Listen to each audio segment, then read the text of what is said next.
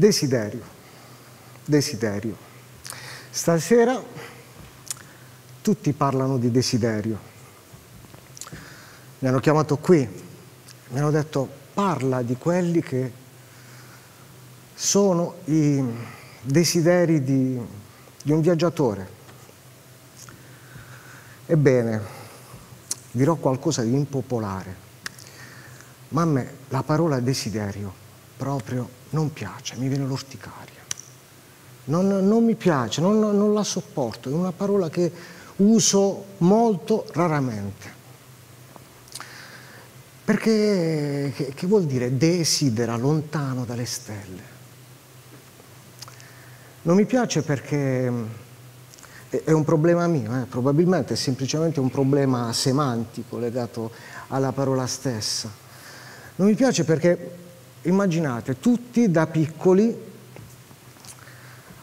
abbiamo letto la favola di Aladino. Aladino trova questa lampada, la pulisce, la strofina, appare il genio, che almeno i miei coetanei in qui, tutti ricordiamo con la voce di Gigi Proietti. Appare questo genio e gli dice: puoi esprimere 3 desideri. E perché? È come se è il genio e puoi far esprimere tutti i desideri che no, solo 3 desideri. Mi chiamo Lorenzo, chiaramente al mio onomastico è legata la notte di San Lorenzo. Ho passato gli anni con tutti gli amici che mi telefonavano, mi facevano gli auguri e dicevano: e quali desideri esprimerai stasera guardando le stelle? E andavi lì con gli amici, ti veniva il torcicollo a guardare le stelle. Niente, poi magari abbassavi la testa e sentivi: ecco, l'ho vista. E la prima domanda che sentivi: hai espresso il desiderio? Il compleanno. Soffia sulle candeline, esprimi il desiderio. Ma perché? Perché devo esprimere 3 desideri? Perché devo aspettare 1 anno per le stelle cadenti? Devo soffiare su queste candeline e aspettare che un deus ex machina, no? Qualcuno dall'alto realizzi il mio desiderio.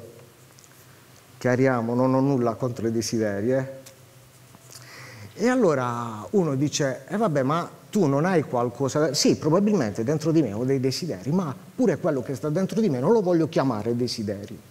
Io lo chiamo sogno. Sogni ad occhi aperti, no? Sono un grandissimo sognatore, perché il sogno è qualcosa che si muove dentro, ti cresce dentro. Il sogno è qualcosa che cerchi di realizzare tu. Cioè, proprio nella forma, no? Vorrei realizzare un sogno. Oppure, esprimo un desiderio. Sono 2 cose distaccate. E allora, io preferisco chiamarlo sogno. Il sogno è qualcosa che so, un giorno, una mattina di dicembre, stai bevendo un caffè, guardi fuori dalla finestra, c'è un raggio di luce su un albero, hai un'intuizione, qualcosa che si inizia a muovere dentro, e poi quella cosa ti dà il là per iniziare ad anelare qualcosa, no? A voler raggiungere qualcosa. L'intuizione è un sogno che già in quel momento vuole prendere forma. Io sono un grande sognatore, sono un viaggiatore, ma sono un sognatore, per me le cose corrispondono. Io sogno leggendo i libri, guardo le fotografie e sogno, le mappe sono delle fucine, apro una mappa e si apre il vaso di Pandora e sogno guardando le curve altimetriche, le anse dei fiumi, sogno guardando i nomi dei villaggi lontani. Avete mai provato a leggere i nomi dei villaggi della Polonia?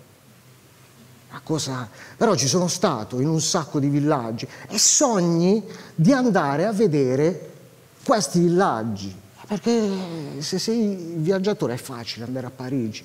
Vai in quel villaggio, vai a vedere se gli anziani in piazza si riuniscono e dicono le stesse cose che dicono a Putignano.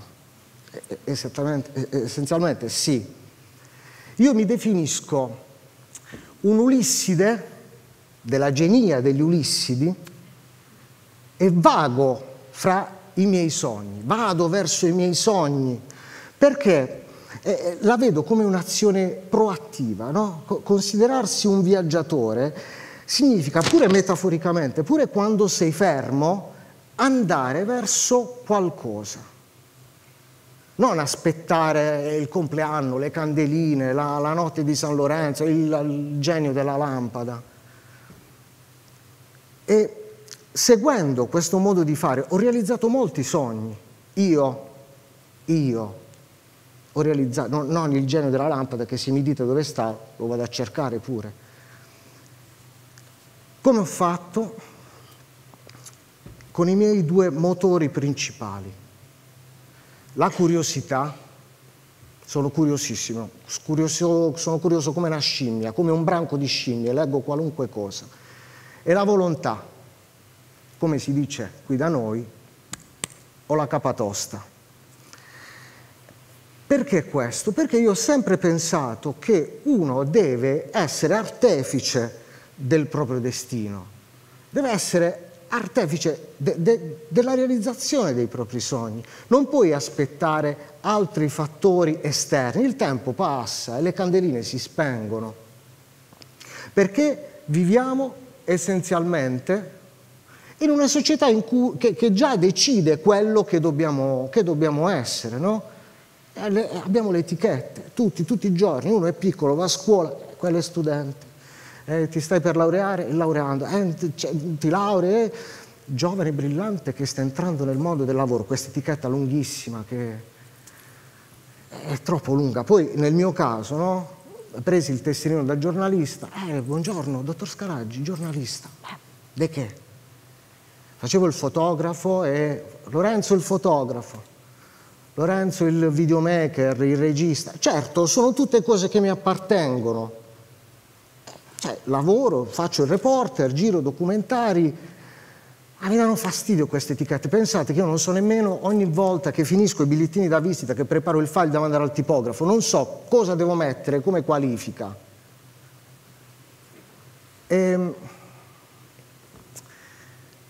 Perché?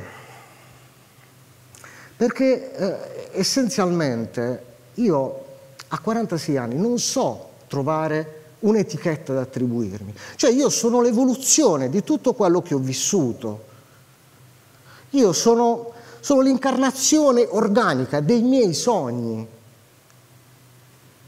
Io sono un viaggiatore, mi considero un viaggiatore, perché era il mio sogno essere viaggiatore, anche perché, considerate, la cosa bella dell'essere viaggiatore è che la tua forma mentis ragiona sempre nell'ottica del viaggio, che poi è quello che accade nella vita di tutti i giorni, no? È solo che io faccio il figo, che faccio il viaggiatore e dico, però leggo sta roba da viaggiatore. Però, quando uno viaggia, incontra gente tutti i giorni, impara lingue diverse, tutti i giorni viene investito da colori bellissimi, poi è chiaro, ci sono gli inconvenienti, però fanno parte del viaggio. È un'attitudine quella di vivere così, che non è un vivere alla giornata, è un essere pronto. E questo faceva parte del mio sogno, io l'ho sempre sognato questo. Pensate, da piccolo, alla scuola materna, mi raccontano, io ho dei vaghi ricordi, avevo 3 anni, fui assente qualche giorno, torno a scuola, la maestra, Lorenzo, cosa hai fatto? Sono andato a Venezia, ho visto il Canal Grande, ho visto le gondole, non era vero niente, zero, che queste le maestre dissero a mia madre, ma come le... boh, il nostro figlio, boh, non è normale. E 10 anni, io vivevo a Bitonto, no, sono bitontino, il mio sogno a 10 anni era andare a vedere il mare a Giovinazzo. Però, considerate, 8 chilometri per un bambino sono tanti. Presi la bicicletta, 8 chilometri, 9 chilometri, presi la bicicletta, era estate, luglio, agosto, quando mia madre dormiva, come si dice da noi, alla controra. Mi misi in bicicletta, andai a Giovinazzo, attraversai questo, fu un'impresa epica perché attraversai questo mare di ulivi arrivai a Giovinazzo, guardai il mare e tornai indietro. Volevo vedere il mare. Mia madre non l'ho mai saputo, perché altrimenti... O, per esempio, da studente, da buon studente, ero sempre senza soldi. Volevo vedere le maree di Mont Saint-Michel, sono andato in autostop. Lo sognavo proprio. Sono andato in autostop. O quando ho fatto il giro del Peloponneso in bicicletta, che pure lì ebbi la felicissima idea di partire ad agosto, stavano 48 gradi in Peloponneso, ho portato l'abbronzatura per 3 anni, l'abbronzatura dei pantaloncini del Peloponneso. Oppure, dopo laureato, avevo letto Hemingway, avevo studiato storia, volevo fare il reporter di guerra. Chiaramente, cosa ho fatto? Sono partito per la guerra, per i posti di guerra. Sono stato come reporter in molti posti di guerra. Pensate, mio padre mi telefonava e diceva: allora, ma sento una voce araba al cellulare, ma cos'è? No papà, è russo, no, sto a Mosca per un viaggio. Perché io continuavo a sognare di essere viaggiatore. E la somma di tutto questo, perché a un certo punto ho detto: ok, allora 10 anni fa, cosa vuoi fare? Voglio fare il viaggiatore. Cosa sai fare? Io so raccontare, so fotografare, so viaggiare. Mi compro un camper dell'82 e inizio a viaggiare, diventerà il mio lavoro. E la gente diceva: vabbè, chi è che non lo vorrebbe fare? E fallo. Cioè, tutti lo possiamo fare, in questo momento possiamo farlo questo. Tutti siamo liberi di farlo. Lanciai una raccolta fondi perché volevo fare il giro d'Europa. Io dicevo alla gente: guardate che io sto condividendo un sogno, io condivido il mio sogno con voi. E la gente mi ha supportato, ha pagato il mio viaggio, perché la gente rifletteva su di me i sogni. Quindi io, oltre a essere il mio sogno, ero anche il sogno degli altri. Non sono megalomane, stiamo parlando, chiaramente, avete capito, insomma. E ho fatto questo giro d'Europa, tra l'altro, in tutte le cose che poi comporta, perché c'è un effetto domino. Grazie al giro d'Europa ho conosciuto mia moglie, Valentina. E è stato un viaggio straordinario. Viaggiavo, ho fatto il periplo di 20.000 km a 70 km orari. Non prendevo neanche l'autostrada, tanto era inutile pagare l'autostrada per arrivare prima, perché non arrivavi prima. E sempre ho guidato tenendo il mare sulla mia sinistra, questa costante del mare. Baudelaire diceva: uomo libero sempre amerà il mare. È stato un viaggio straordinario e io mi dissi: il Vostok,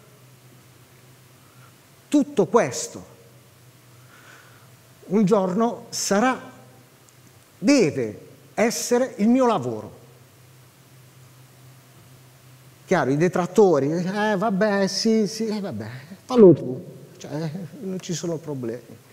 Che poi immaginate Vostok 100K come la navicella spaziale di Yuri Gagarin, quindi io non mi allontanavo, non desideravo, adsideravo, come dire, andavo verso le stelle. E è arrivato il momento in cui questo è diventato il mio lavoro. Mi pagano per realizzare i miei sogni, detto accorciando chiaramente, ci sono tutta una serie, però mi pagano per realizzare i miei sogni.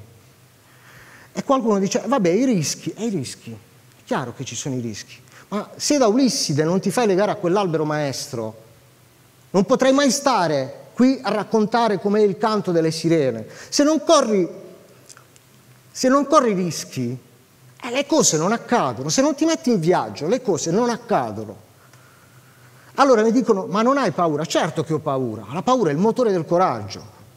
Però, a parte il fatto che quando vado nei posti, io sono sempre stato accolto bene, perché in ogni cultura il viaggiatore o il sognatore era sacro.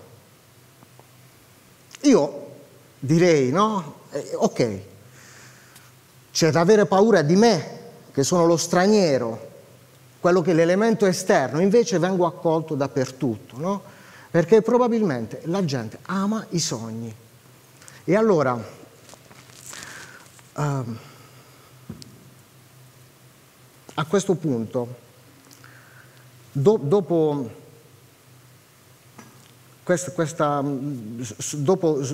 circa la paura, io chiedo sempre alla gente, ok, io non ho paura, ma tu non hai paura della routine, della comfort zone, paura di darti degli alibi, paura di aspettare il genio della lampada, paura di aspettare il compleanno, paura di aspettare le stelle cadenti. Qual è la vera paura? Io ho paura di non sognare più. Ho paura un giorno di guardare fuori dalla finestra, come dicevo prima, e non sognare. Ho paura di non desiderare più di andare in quei posti dal nome impronunciabile. Ma vale la pena correre il rischio, perché essere il proprio sogno, essere il mio sogno, è sempre stata la mia priorità, il sogno che dovevo realizzare. E il mio sogno ha preso il mio corpo, perché non era il mio corpo che portava il sogno, e l'ha portato, che ne so, a vedere le nuvole danzanti sull'altopiano anatolico, lungo la via della seta, o questo corpo ha sentito il vento del Polo Nord sulle falesie in Norvegia.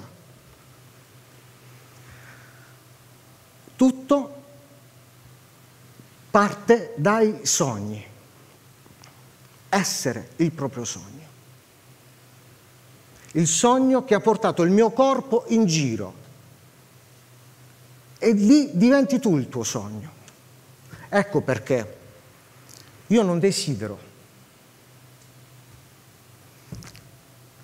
Io sogno, io ho scelto di essere un viaggiatore, ho scelto di essere un sognatore, ho scelto di essere il mio sogno. Il mio sogno sono io.